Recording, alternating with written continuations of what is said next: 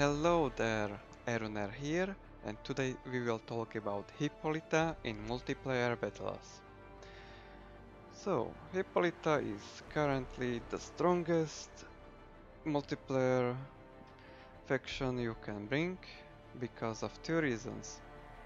First reason is Amazon Champions, and the second reason is Black Spears. Uh, when I start battle, I will show you why exactly these two units are the problem. But let's have a very good army composition. I really recommend Aristomachoi. They are very solid front line. They will hold to the very last. To support them, I can give you two suggestions which actually work. When you put 9 XPs to them, you got Oddsworn, which is a decent front line, and it will be very decent front line after it will lose 50% of HP. Similarly, Corinitis, it is also solid front line. It's more like a kill line. They are able to cut enemies even faster, and they will deal a lot of damage even when they lose more HP. So, for front line, you got Corinitis, Osphorn, and definitely you got Aristomachoi. So it will be up to you to choose which of them. Then I really recommend bringing followers of Artemis. They are very nice longer range units, they deal a lot of damage and are very fast. You can experiment with volley ability to outrange enemy missiles, but usually you will not have much success with this. Otherwise they are pretty solid. Maybe we can bring some very cheap slings for the skirmishing. Then for the hero, I recommend Ravager for Blood Sacrifice and Terrify. Yes, with Amazon you can bring horse mounts and be fighting from the horse, but it is not so good experience to fight them. They are hard to kill and they do not deal enough killing power for you to abuse this mechanic. So instead we go with very aggressive fighter Ravager. Then we can use also horsewomen. They are the best and most reliable cavalry here. Even though you got some very nice missile cavalry, it's way better to use missile infantry instead.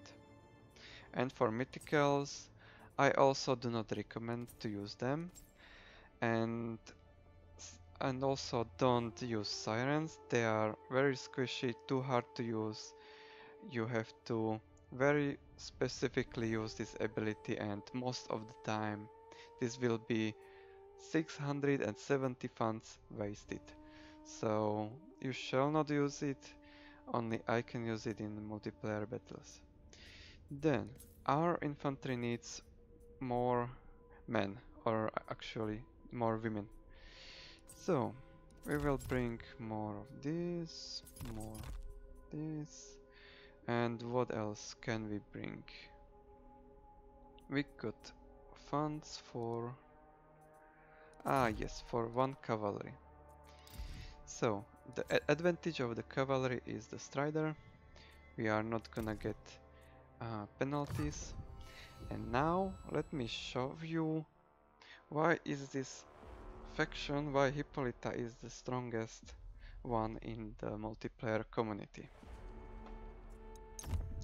So, okay, it's not just because we have the high ground, but yes, enemies beware of this unit. What is very special about it? You can see two ladies with spear and one lady riding these horses. And And the thing is, each of these lady with spear is doing the melee damage, and this charge bonus is therefore applied twice.